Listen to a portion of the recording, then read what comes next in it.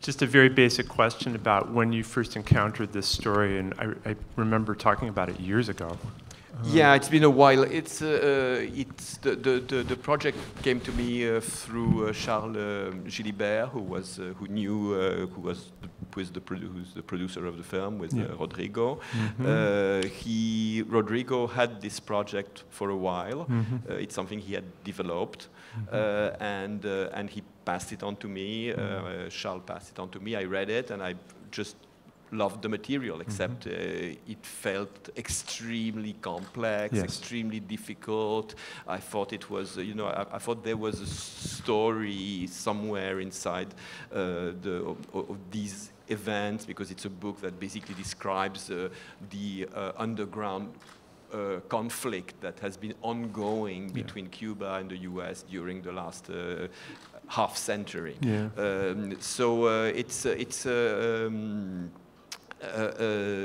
I had been looking for a while for something that could reunite me with Édgar. We wanted to work together again after Carlos, but we didn't want to do Carlos bis, which was kind of offered us quite a few times. And I wanted, after making a few more intimate movies, I wanted to try again to make a movie that tried to articulate the human and the historical, the meaning to deal with the complexity of the world, but seen through the eyes of human individuals lost in the chaos of the politics of their time. And I thought all that was there in these projects, and I became really fascinated by the story, and I more or less did a job very similar to what I did on Carlos, meaning researched it, checked it, rechecked it, and synthesizing, and came up with a screenplay that is more about not so much, it's. My work on movies like Carlos or this one, Wasp Network, I consider it more like finding scenes rather than writing scenes, meaning I find something that actually happened that has some sort of solid reality, as absurd as it may seem, and I write a scene based on fact. So it's, I think there was the potential for a great diversity in the way of describing the world, of describing the conflicts of the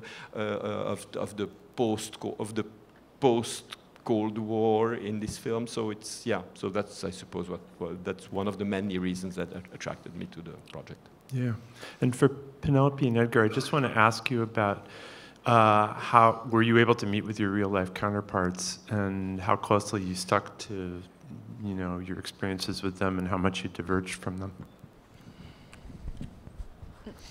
I didn't meet her, but I didn't try, because I talked to Olivier about this, and in other characters that I have played, there are people that we all know and that are alive, and that we know the way they talk, the way they move. Like, for example, Donatella Versace. I needed to talk to her before, first of all, to get her blessing. And for this character, we decided to with all the information that we wanted was there. Everything was treated with a lot of respect, which I always care about when you're playing somebody real. I mean, I don't have to agree with her, I don't have to think like her, but everything was done with respect, and from a base of like a lot of information about these characters, we built our own interpretation of them. In terms of character and personality, and like what's behind making all of those decisions. And so I actually didn't even see a lot of, there were some videos of her on internet. I just saw a couple of references, and then we wanted to create our own version, because what was important is the story that we were telling, not so much like trying to capture like the essence of how that person was, but what is behind that psychology and behind those decisions. Édgar? Yeah, I mean, pretty much the same. I think that basically in the end, it's it's not about making a photocopy of those characters. It's more about a painting. And I mean that I think it's the approach, especially for characters as Penelope described, are not of public knowledge. Like people don't know really how they used to talk, how they behaved. So we had more of a latitude to investors, like to insufflate them with whatever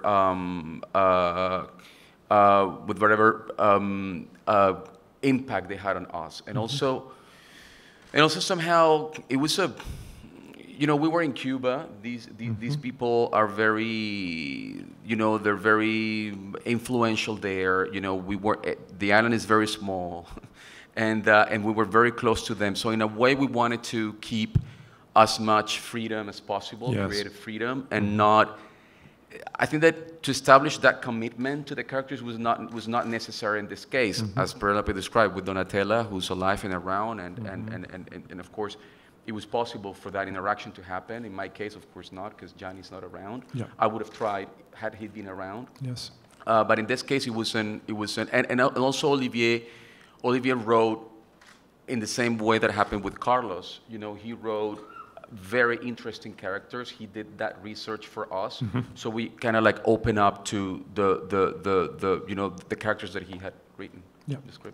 Can I just add that to give the full picture is that René and Olga Gonzalez were not so happy we were making this film. Also.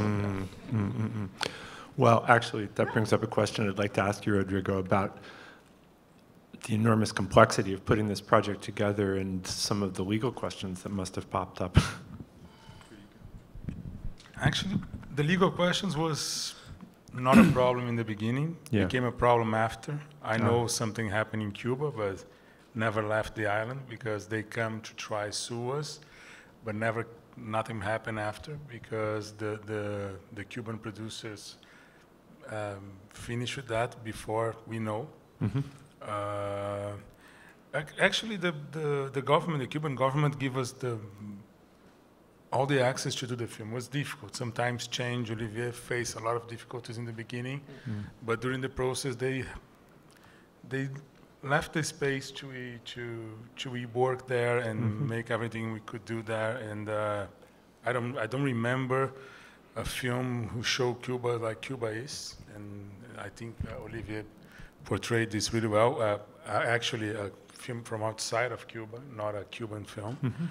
But we don't saw a lot of problems. We probably have spies spying on us during the process. This is true. And we still in the Cold War there. It's like we are living in the 90s, not in the 21st century.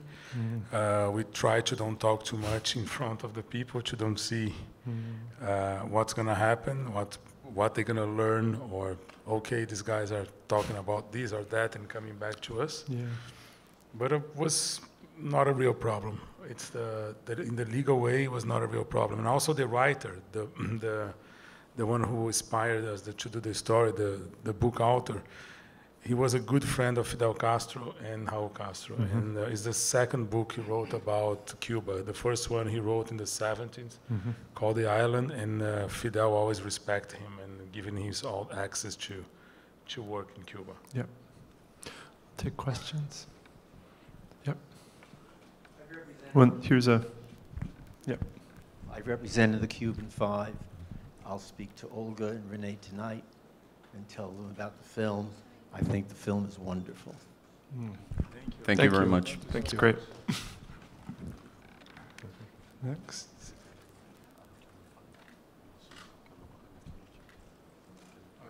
Yeah. Yeah. We were told before the screening that this is a new cut of it. That's the world premiere of a different cut of the film. What's changed from the first version of the film?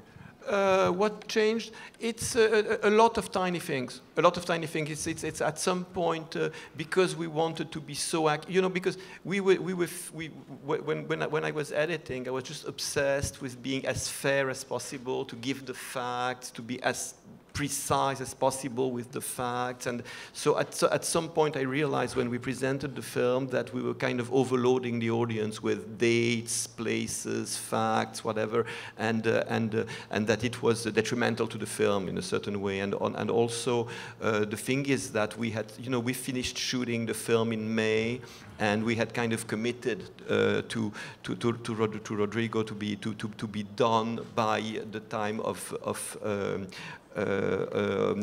Venice. So there was a little bit of fine tuning that really the film needed, and of course this is much closer to the cut I would have finalized if I had the time to no, we got rid of a lot of tiny details and given I think more fluidity and a better sense of continuity, but the film ends up being 3 minutes longer than the version we screened previously. On? There we go. I wanted to ask for the actors about the Cuban accents, if you did any preparation for that, and for Assayas, did you do any research into some of the sayings and just linguistics difference in the Spanish on the island? If I did the research on what? Into the accents. Oh, yes, I think that's a more question for you. So yeah, we had a lot of preparation because I love doing accents, but I think this is one of the most,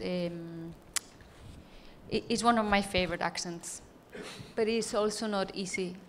So I had a great teacher that Pavel Giro, he's also a director, and he helped me a lot, and we were doing classes every day at home for months, and trying to get the accent to a point where we could also improvise in the accent, so that you don't feel, trapped that all you can do is say the dialogue, and then in that moment, if he would have changed something that we could not improvise. No, I feel like I'm very grateful that I found Pavel to do that work, and we got to a point where I felt comfortable, and it was an advantage to have the accent because it's part of a specific feeling, rhythm, a specific personality, and I love doing this accent, and I hope I can do it more times in my career because I love it.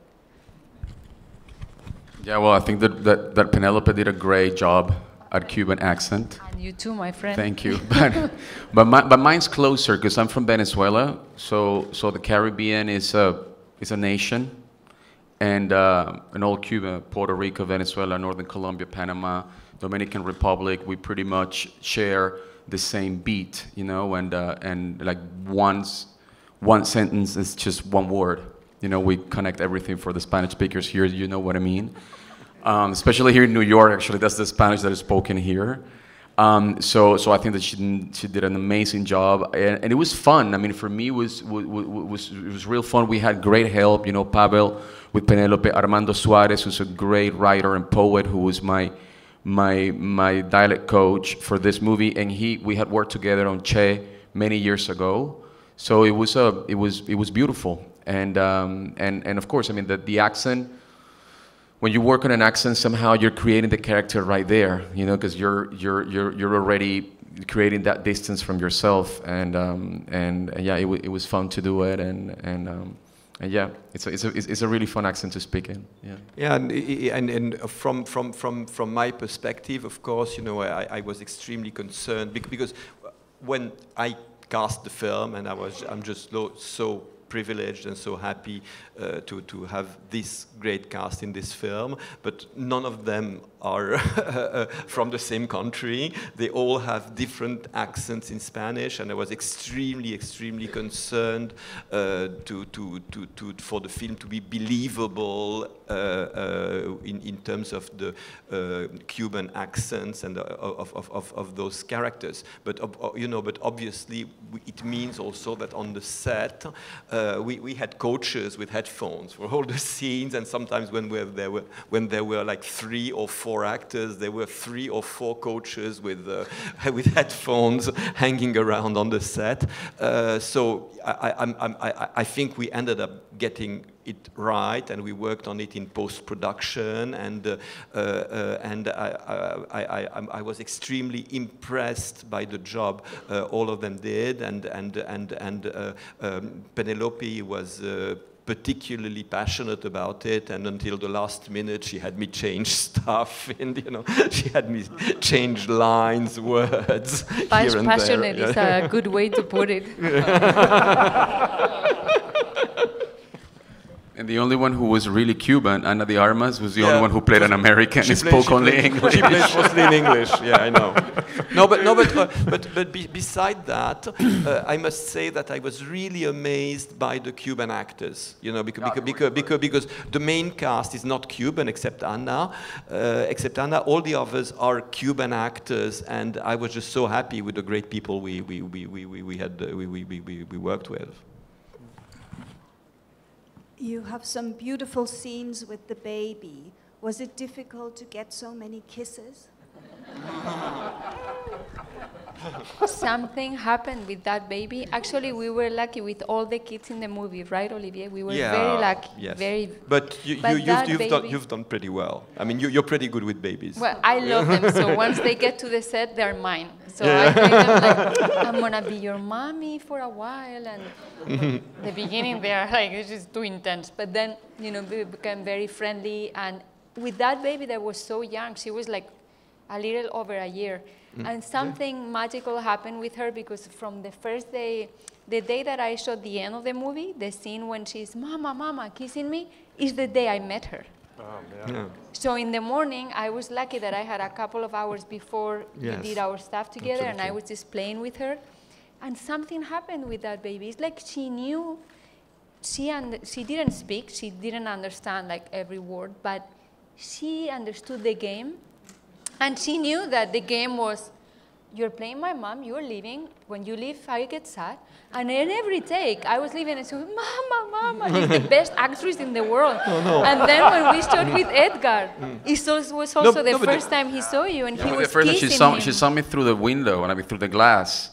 And we were all very moved and very impressed with that. And of course, that helped the whole thing, because can't you imagine? I mean, but the thing is also, sorry to... And the real father was crying because he was there. And, and it was kind of like the end of the movie, and we were in a real jail. That was in Spain, in a real...